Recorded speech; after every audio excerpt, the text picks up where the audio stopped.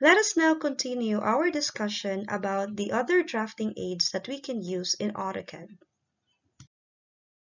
Another handy and useful drawing aids here in AutoCAD is the dynamic input.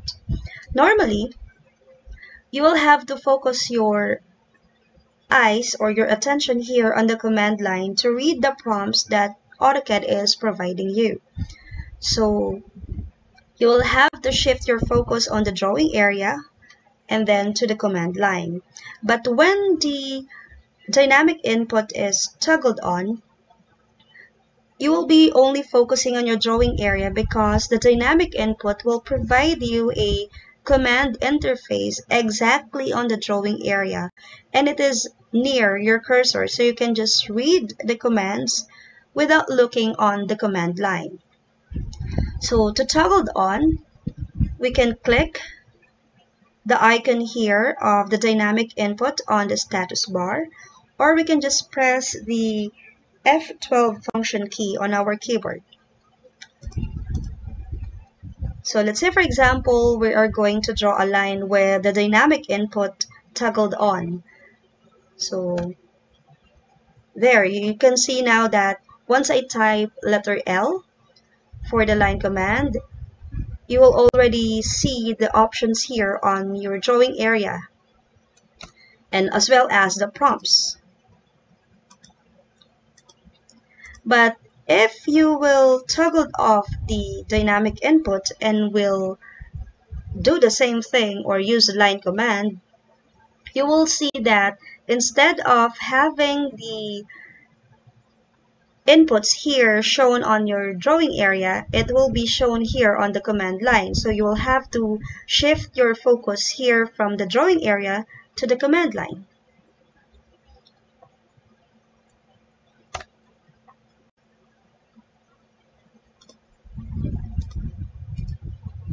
So the dynamic input is very useful so that you will have your attention just on the drawing area.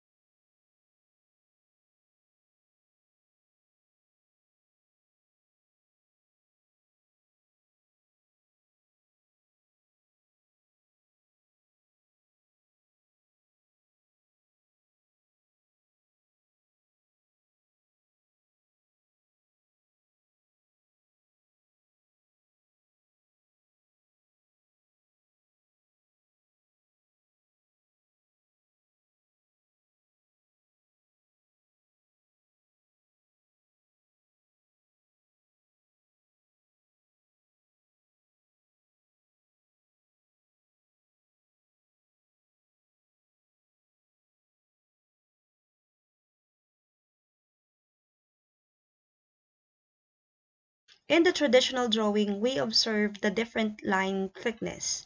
For example, if it's an object line, then we must do it with a thick line. Or if it's a dimension line, then it must be a thin line. So in AutoCAD, it's the same process.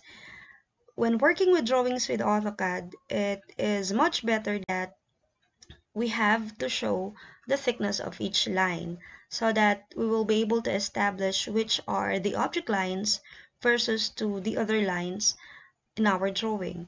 And we can show that, or we can turn that on and off in our drawing area through the use of another drawing aid, which is the Lineweight drawing aid. And here, if you toggle it off, you will notice that the thickness of the lines of the objects here in the drawing area becomes thin. But once you toggle it on again, then the real thickness of the line that is used to draw those objects were presented on the screen. Most of the commands you use in AutoCAD will require you to specify a location or a point on your drawing or object in order to take in effect. And for you to specify a precise location, it will be better if you will use this special drawing aid, which is called as the object snap or the OSNAP. Object snaps will let you snap onto a specific location on your object or drawing once you are prompted to pick or specify a location. So let's say, for example, we can use the object snaps or the OSNAPs if we wanted to draw a line from the center of this circle up to the corner of this square. So how do we actually use the object snap? So first, we need to activate it, and we can do that by either clicking the icon here on the status bar. So it is the square that has a dot or a circle on the upper left side. Or you can just press the F3 function key on your keyboard. Remember that when you specify an object snap at a prompt for a point, the object snap stays in effect only for the next point that you specify. Object snaps works only when you are prompted for a point. There are actually various or different object snap modes, and we can access them through the pull-down menu beside the object snap icon. So just make a left click on that pull-down menu, and it will show you now the different object snap modes that you can use. Or you can just click in here the object snap settings, and it will show you the drafting settings dialog box, and all of these modes are located under the object snap tab. So here we have the object snap modes such as the endpoint, the midpoint, center, tangent, perpendicular, and many others. If you are going to use these modes in every drawing or in every prompts in AutoCAD, it is much better that you select them and set them as the running object snaps. You can do that by just clicking on each object snap modes.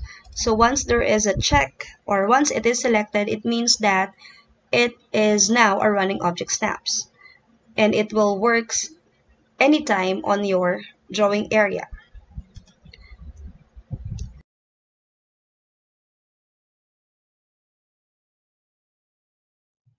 Let us now discuss the different object snap modes in AutoCAD, and let's start with the endpoint.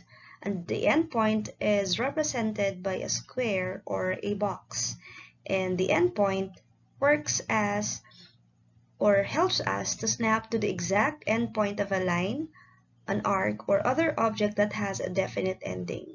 The endpoint is useful when we need to join lines and when we need to do dimensioning. Another OSNAP mode is the midpoint. The midpoint is used to find the exact middle of any object that has a beginning and an end. All lines and arcs have a midpoint. If we have the midpoint to designate the center of lines and arcs, we also have the center, and this one is used to snap to the exact center of circles, arcs, and ellipses. To lessen the work of finding the center of objects such as squares or rectangles, we can use the geometric center. The geometric center snaps to the geometric center of a rectangle rather than trying to find the two midpoints. It works on closed polylines, rectangles, and splines. Represented by a diamond, the quadrant object snap mode will allow us to snap to one of the 4 quadrant points of a circle. Aside from the center and the quadrant, we can also use the tangent OSNAP mode in circles, and it will allow us to snap to a tangent point in a circle. Another helpful OSNAP mode is the intersection. It is represented by an X, and it will allow us to snap to the physical intersection of any two drawing objects.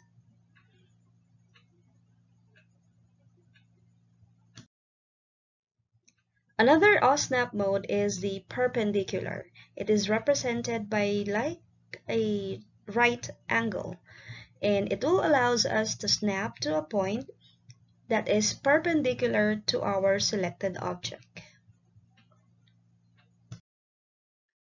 If an OSNAP mode can assist us in making perpendicular lines, then we can also make parallel lines easily, and that is through the use of the parallel OSNAP mode.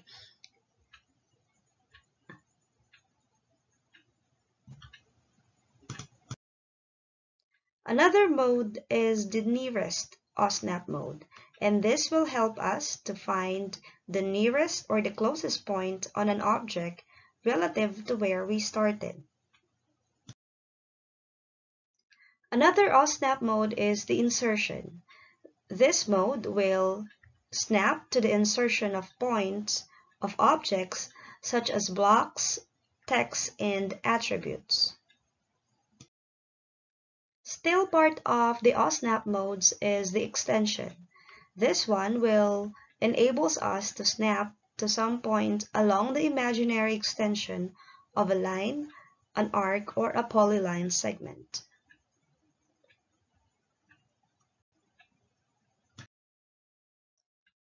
Working alongside with the object snap is the O track or the object snap track, and its icon can be found just beside the object snap icon on the status bar, or you can also toggle it on by pressing the F11 function key. With this drawing aid, it will provide us a track along alignment paths that are based on object snap points. As you can see here on the video, once the all track mode is toggled on and you snap to the nearest object snap mode, just like the endpoint, you will notice a green line will appear, and that is the alignment path actually, and that is already the object snap track.